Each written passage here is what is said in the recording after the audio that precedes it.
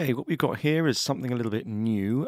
This is the new Roland Cloud Concerto sound engine.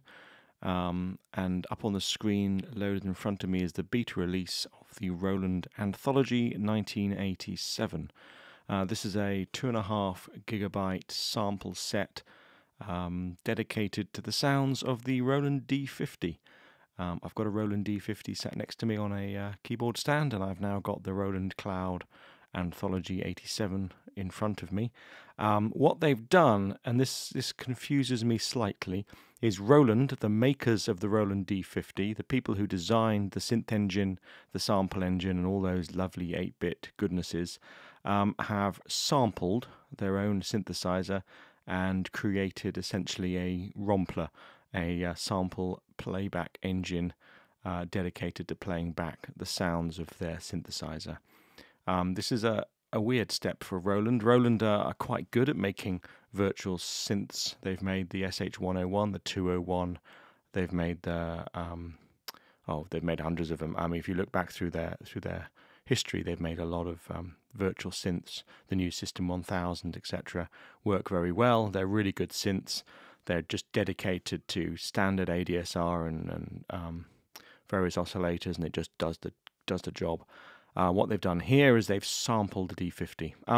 I don't think it's a bad idea, and sampling a D50 seems like a great plan. But quite literally, all you've got with Anthology 1987 is the internal ROM presets of a D50 with a few little fiddles. So just to show that it is a D50, this is the classic patch, which was the internal bank 1 patch 1 called Fantasia.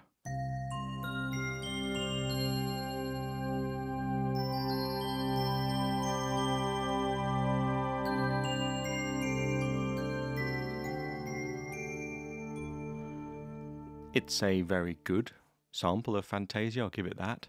It's got everything that Fantasia had. And if you click on the little drop-down box here, you can see a list of all the other classic sounds: metal harp, jazz guitar, arco strings, horn selection, living calliope, D50 voices, etc. Slow rotor was one of my favourite organ sounds. And it does sound exactly like the original sound. They've sampled it incredibly well. You can go all the way down to cathedral organ, lovely big cathedral organ.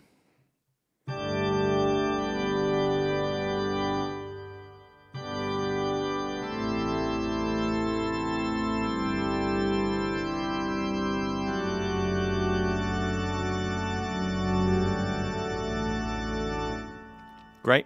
Sounds just like the D50. One thing this has got over the D50 is it's got almost no self-noise at all. If you dialed up cathedral organ on the D50, it's got a little bit of hiss in the background where the AD converters and the DA converters worked. And you can go all the way through these, and I'm not going to go all through them. It would be a bit dull, but the classics are all there. Staccato heaven.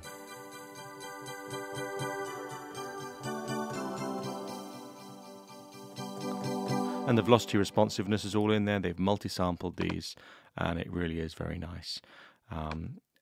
It's got all the classics. I mean, digital native dance. That was bank 2, patch 1. Let's just make sure I know where that one is. Let's just scroll up. The interface is a little bit screwy at times, but digital native dance. There we are, bank 2, patch 1. An absolute classic sound. There in its entirety, and playing back absolutely fine. Okay, so that's what it does. It plays back the preset banks of the Roland D50. Yeah. Well, that's great. Others have done it in the past and have produced synths that sound like the D50. This is the D50. That's great. What else does this offer you that the D50 offers you? Nothing. It's just samples. So if I choose a sound, let's choose Breathy Chiffer. That's a nice little... It's got all the rich tone of the original D50. What you haven't got is the chorus effect that the D50 had that made it so fat. It's got a reverb setting. You can choose different reverbs: room, hall, or plate. So we can put the plate up a little bit and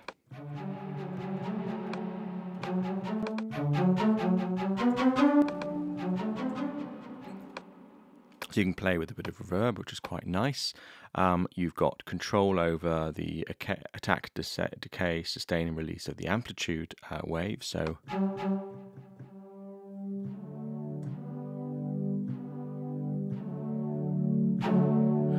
that's nice. You can change the release.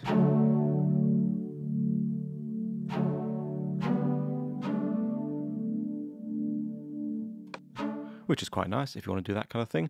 You've got an LFO where you can set between sine, square, saw, triangle, or sample and hold. So you set it to sine. You can have the LFO interacting with the pitch, and there we go. You can have the LFO actually interacting with coarse pitch, which is kind of cranky. You can have the LFO acting on the filter, so you turn the filter on, play with the cutoff, and then you start to get this horrible cranky noise. We'll come back to the filters later. You can control the amp depth and create a kind of tremolo. And you can sync this if you want to with your DAW. So let's put that back to there. So that's your amplitude or your pan. And you can make an auto pan type effect. Well, that's the LFO sorted, that's the amplitude sorted, that's the reverb sorted. They all do what they should do. You can fine pitch, you can coarse tune, you can put a limiter on it if you're worried about clipping, and you can change the volume and the pan of your individual sound just like you could originally. You've also got the key track and velocity control, so you can select the velocity to a filter. If the filter's turned on, here we are. Bit cranky there, let's turn that off, or you can put key tracking to release.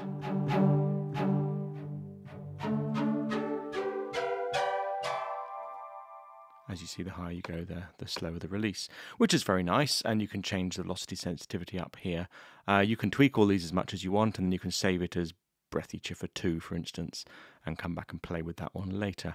The filter, this is a problem. Roland could have done a better job with their filters. So let's just put the filter on. Let's choose a sound that has a little bit more sustain to it. So let's choose that cathedral organ actually, and we'll discard those changes and put the filter on.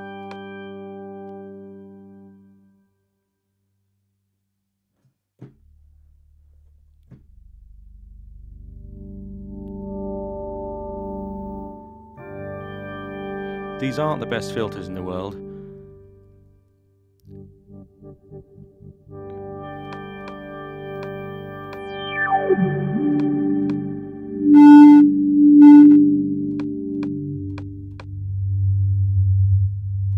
You can get some quite nice effects by tweaking with these two filters, which is quite nice. You can right click and you can learn these as automation, so I can learn that one, there we are, and I can learn that one there.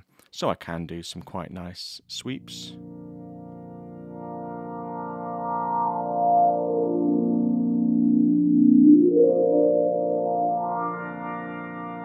Which is kind of fun. And you've got an envelope you can assign to them, so I could put it all the way up on maximum envelope, turn the attack right up.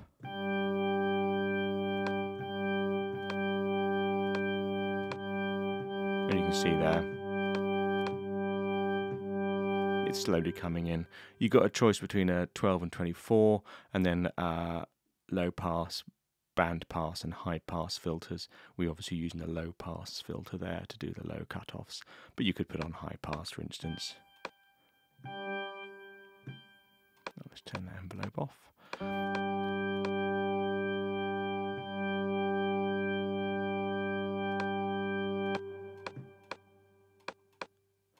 And you can play with the passes. So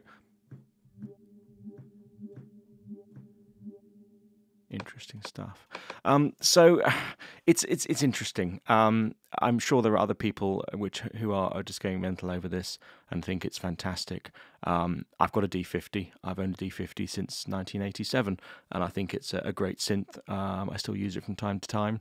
I really don't see the benefit of this unless you just want to live the old days, get a little bit nostalgic.